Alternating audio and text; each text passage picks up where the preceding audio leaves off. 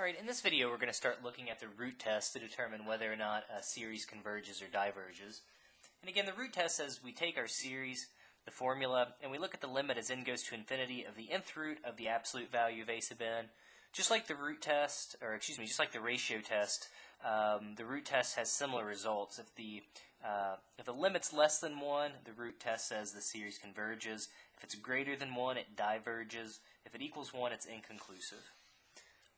So just a few different examples here. We'll decide whether it converges or diverges. So part A here, we've got from 1 to infinity of 3 to the n, e to the negative n.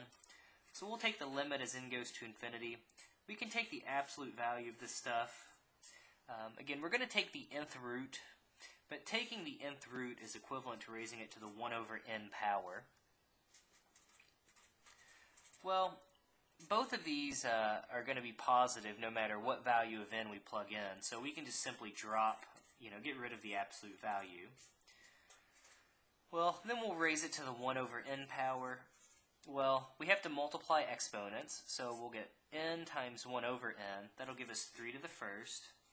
Then we'll get negative n times 1 over n. That'll give us e to the negative first power. This is just a constant, so the limit will equal 3 times e to the negative 1. But that's going to be 3 over e to the positive first power. And well, this is greater than 1 because e is smaller than 3. So that's going to tell us that our series diverges. And again, you could have recognized that at the very beginning by rewriting 3 to the n over e to the negative n as 3 over e all raised to the n power.